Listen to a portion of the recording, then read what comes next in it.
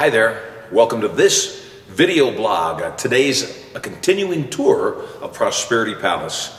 You know, I realized a long time ago that when you get your head on straight, everything gets easier. And certainly one of the things to help you get your head on straight is understanding the balance of spiritual health in your life.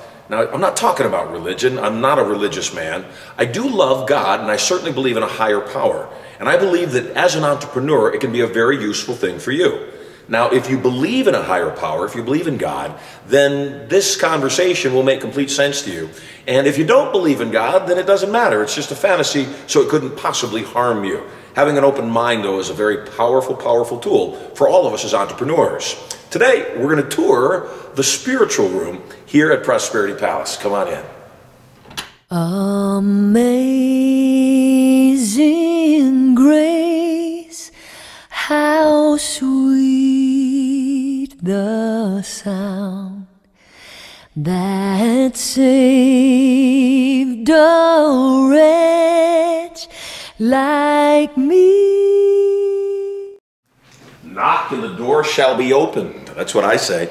Often you've got to figure out how to knock on a door to get it to open. And I also want you to be secure that when a door won't open for you, when an opportunity that you really want badly doesn't come to pass, recognize it may not be an opportunity that would have been in your highest and best purpose or good. This is called the spiritual room because there's two artists in here. Thomas Kinkade, he's been known as the painter of light. And I've got a number of the Thomas Kinkade pieces. They're very beautiful.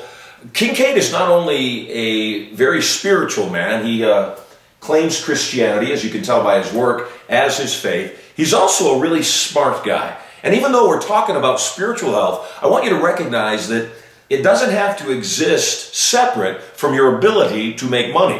One of the things that I'm certain of is that when you are true to yourself, when you are in your great I am, then you'll start producing at a higher level. Kinkade was smart enough to recognize that while he was painting things he thought were beautiful, he also had to get other people to stop and pay attention to them.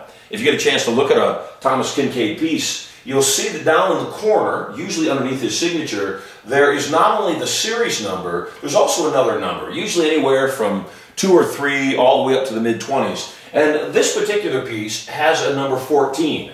What that means is there are 14 N's, the letter N, somewhere inside of this painting. It could be a ripple in the water, it could be trees crossing at the top, it could be inside the architecture. Your job is to look carefully at the art to find the N's.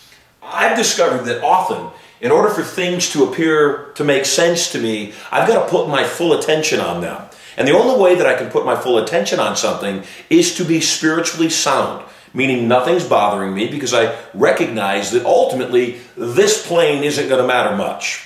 It's pretty certain that all of us are going to die one day, and when we do, we're not going to really worry about whether our bills were paid or whether our collection of art was big or our house was huge. Ultimately, we're going to really wonder, did I have joy?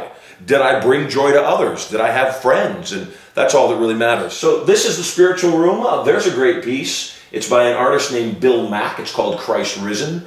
Again, I'm not much of a fan of religion. I do believe in God, and I have certain beliefs that I hold myself that serve me. I don't ask other people to believe what I believe. I just want them to find what works for them. I think that's a good and healthy plan. Whenever you're feeling like there's just too much for you to deal with, when you feel like you'll never pay your bills, when you feel like you just can't go on, I want you to remember this simple phrase, it's "this too shall pass." That ultimately, most of the things that we thought were life-threatening or horrific weren't. And even the things that aren't so pleasant, we can find them right, and we can find the blessing inside of them. So today I want you to ponder, how does spiritual health play into your life? Can you recognize that you're not alone? And can you believe that ultimately everything happens for a purpose and it serves you?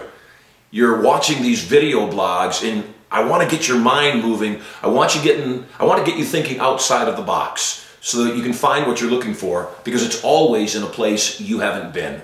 I'm Sylver. Tomorrow, another tour in another room here at Prosperity Palace.